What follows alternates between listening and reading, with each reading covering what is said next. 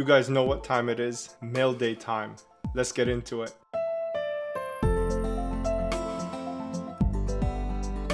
Alright, so I have a huge mail day here. It's actually not going to be as big as the one that's coming up like next month, but this month I got a bunch of stuff in I wanted to show you guys real quick before I add them to the collection for the long term. So the first thing that I picked up was I picked up a ton of these protector cases that I showcased in my, quarter century duelist box, and I mean a ton. Let me show you. So here are like what is this, like 50 of them? Yeah, I picked up like 50 of them. I think 50 is enough for the high-end cards that I have, and I started already putting them in there. I want to show you guys, like, so here's like the Blackluster Soldier. I actually picked up, while we're on this, I picked up 3 more of these because the price dropped so much. I was like, it was like a no-brainer that I had to pick them up.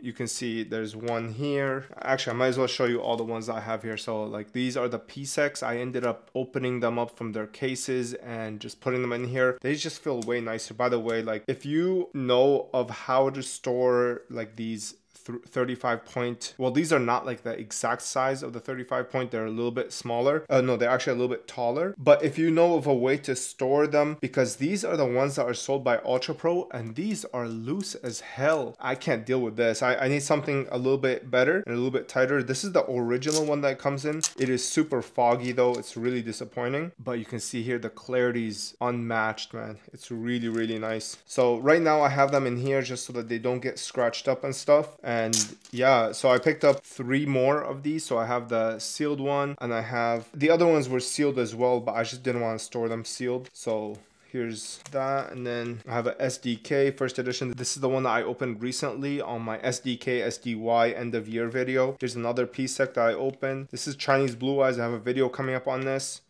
This is ultra rare Trihorn Dragon. This is for sale. I have this also in a video coming soon. Rainbow Dragon. This was actually a BGS 9, you can see here, but I cracked it off camera just because I wanted like a really minty copy. And this one's actually very, very nice. This is a Dark Magician LOB, and then here's the third Blackluster Soldier. So I picked up 3 of them, as I said. You can see here. This, in my opinion, is one of the most beautiful cards I've ever seen. I'm a huge fan of it. And yeah, I think I'll definitely be picking up more if the price keeps dropping more. I mean, I'll cost dollar average down. I don't even care, because I just think that this is like such a masterpiece of a release. The only problem is they reprinted it in the TCG. Although it's like an inferior copy, it's just, distasteful. Another thing that I recently picked up was this right here. Now, this is not a new regular Doriado. This is actually a European copy. The reason I picked this one up was because someone in my Discord just bought a random pack of TLM. He opened it up and he pulled this baddie right here. So it looks really, really clean here. And it is. I mean, it's very, very nice. I think the only problem with it was like some print lines on the back. But I don't even care about that. Who cares? Super happy to have this in pack fresh mint condition. Yeah, so I picked this one up and this was pretty expensive. I mean, I'll tell you guys what I paid. I paid like $500 for it. Usually they go for like $200, but it's like pack fresh. I had to jump on it, and I don't think I will be able to pick up a clean copy like this for any cheaper. So I was like, I just bit the bullet. So here's another PSEC, and then last but not least is another pickup that I had, and that is a new collection I'm starting, and that is the 25th anniversary. I picked this one up from a Discord member as well as a patron. This is Red Eye's 20th anniversary. Let me know if you guys want a video on these cards. So these are basically the first Starlights to ever exist in the game. They're basically Starlights with a 20th stamp right here. They're OCG exclusive, and the coolest thing is that they have red text to them, right? Now, this doesn't work on every card, but there are some cards where it really works. And the one that it really works on, in my opinion, is her right here. I picked this one up for around like 100, 150, I don't remember exactly. And then I picked this for 180. And this was originally actually a PSA 9, but these are plagued with corner issues, especially on the top left here and then the bottom right.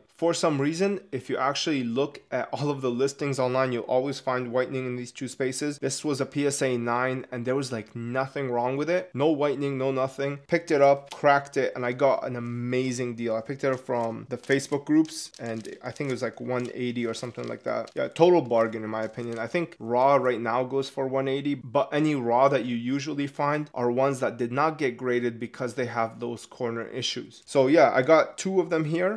These are going to start off the collection. I am going to be looking for the others. If you have others that you want to sell to me for a pretty decent price, like I'm not going to be paying like crazy prices. I prefer raw and you know, at worst case PSA 9. I don't want any PSA 10s, but I am going to try and collect all 240 cards of these, or I think it's like 223 or something like that. I'm going to try, okay?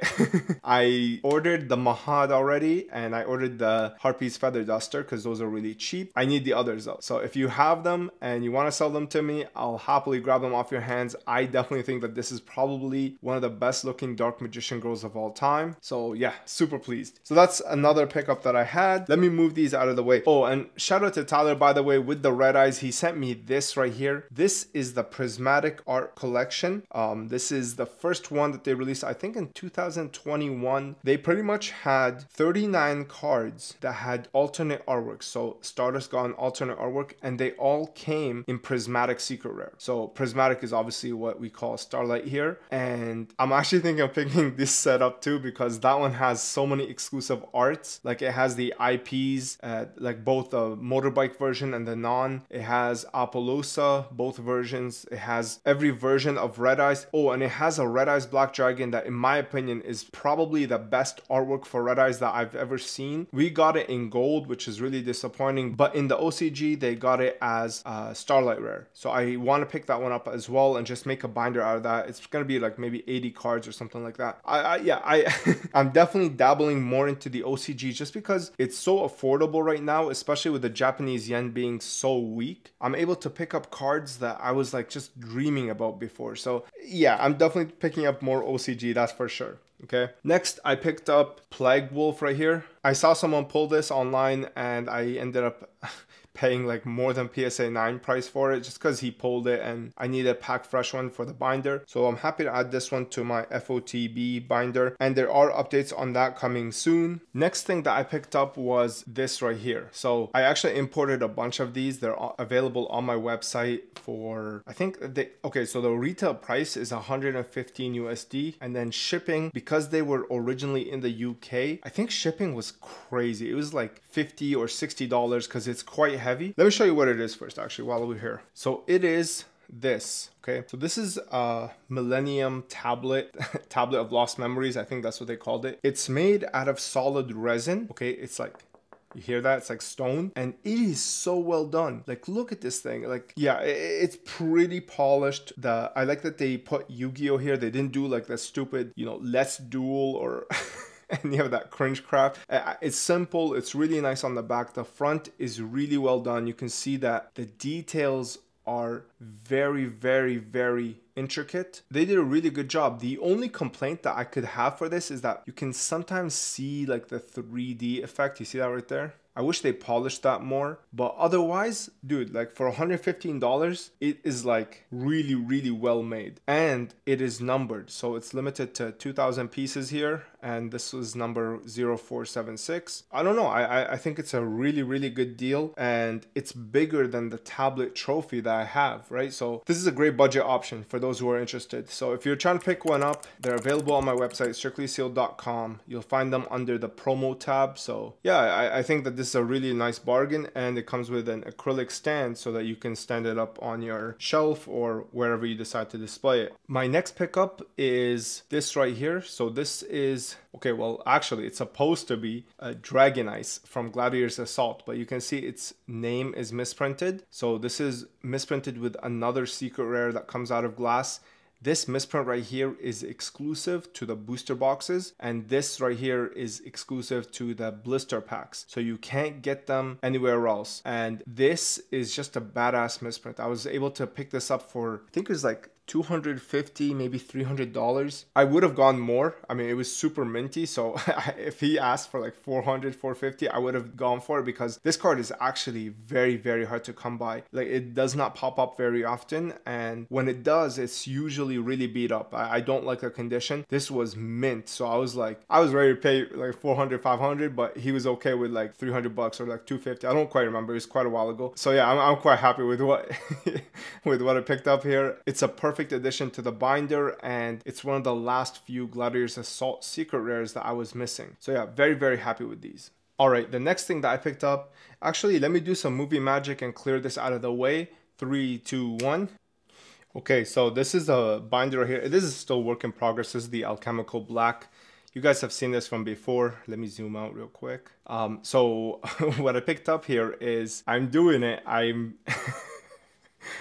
I'm gonna pursue the champion pack cards in mint condition. So I picked up these guys from Ruxin34. I'm sure you guys know of him. I don't know, otherwise what are you doing on my channel? But yeah, I picked these up from him. He opened a bunch of packs and graded the cards. All of them came back 9s, and he pulled everything. So I was like, you know what? Let me just pick up what I can here. He had CP3s, he had Pyramid Turtle, and then here we have CP8. He opened all of CP8, and this one, I believe he graded a PSA 10, so it was just more expensive than I wanted to pay. These guys though, they were 9s. If the cards were going for like 150, I'll pay him pretty much like 175 to 200 depending on how playable it is. Like this guy here was like $25, but I paid him 50 just because it was like really, really nice. If you have other CPs that you pulled or you know are like super mint, definitely hit me up. I am trying to complete the set. I'm looking for I mean, I don't know if anybody will have CP1, those are going to be difficult, but I'm looking for not only CP the cards, but I'm looking for wrappers as well. So yeah, definitely hit me up. I'm very, very interested in completing this collection. I finished TP already, but with these I'm only going to be collecting the super rares, and I'm actually even thinking of doing only the supers and the ultras for TP as well. You know why? Because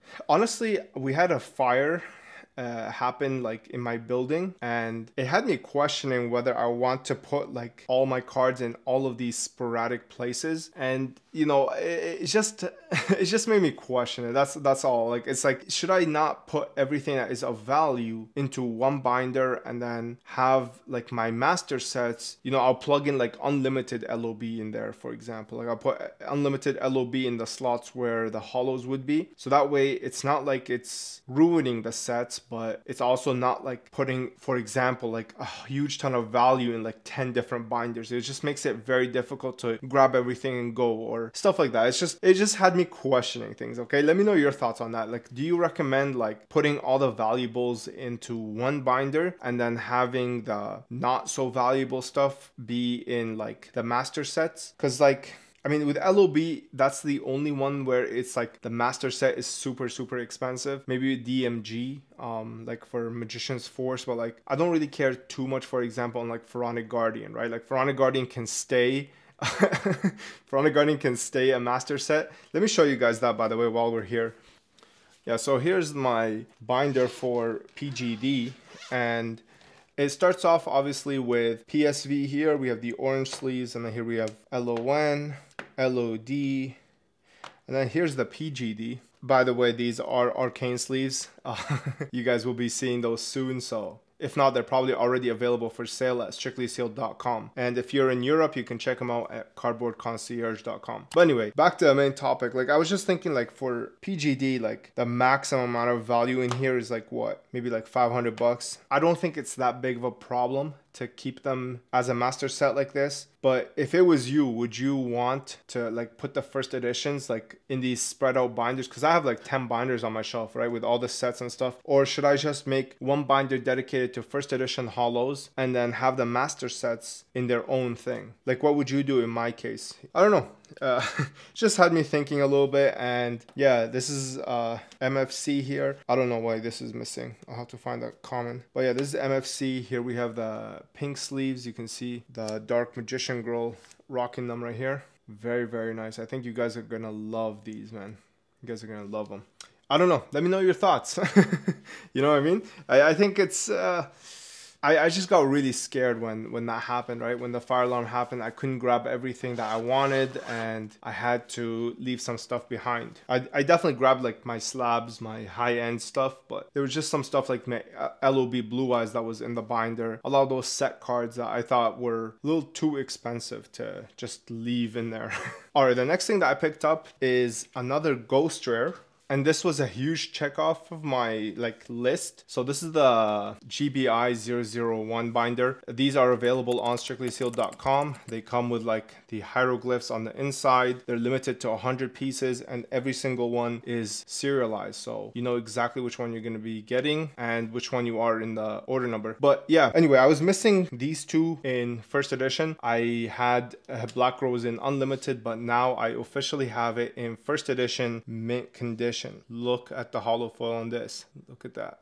Pack fresh, mint condition. I'm still looking for the Stardust. That one I think is going to be a little bit more difficult. By the way, these are the arcane white sleeves. But yeah, I am looking for the Stardust in first edition. But I don't think anybody would sell one that is not already graded. This was pulled by somebody and I bought it from them for an unbelievably high price, but it is pack fresh mint, so I'm happy about that. And then yeah, basically I have a pack fresh mint Black Rose Dragon that is unlimited. I might be selling this. I'd rather trade, to be honest. I'm looking for more trades. This is like also mint. I believe I pulled this myself. I don't remember exactly, but yeah, I mean, it's really nice to have this almost completed. This is pretty much every ghost that exists other than like these guys. I don't really collect this. I think it ends with here, Scarlight Red Dragon Archfiend.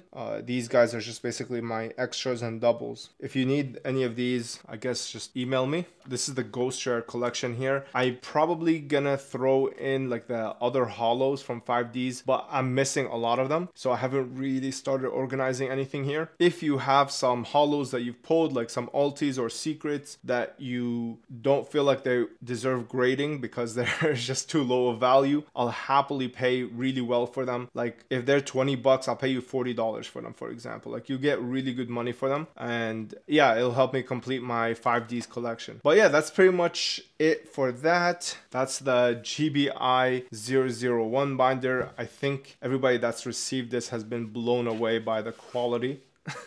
It's actually an incredible binder right here. Okay, and then last but certainly not least is a new collection that I'm starting because, well, basically I picked up a collection from someone that's local to me and they had a lot of Shonen Jump cards. So there were some that were really mint. By the way, this is the Cybernetic Blue. You can pick this up at strictlysealed.com, but they had a lot of them. And a lot of them were super minty. Now, if you're looking here, the ones that are mint are the ones that are in the pink sleeves because they're pretty much in their final resting spot. The ones that are in purple sleeves are not really suitable for my liking in terms of my collection. Like, I don't think that they're mint enough. With that being said, just like the Stardust Dragon, just like the CPs, if you have Shonen Jump promos that are absolutely mint, I will pay you extremely well for them. These are what I have accumulated so far. I will probably drop a video once I've completed the set. I believe it's like 100 cards in total. And yeah, this is basically everything that he had. I pretty much just searched it out, looked at which is the mint ones. I put them in their spot. And then the ones that are like not so mint, I put them in identifier sleeves so that I can replace them eventually. But yeah, I really wanted to collect this. This is a set of promos that I hold near and dear to my heart. And this is one of the most familiar promos for most people.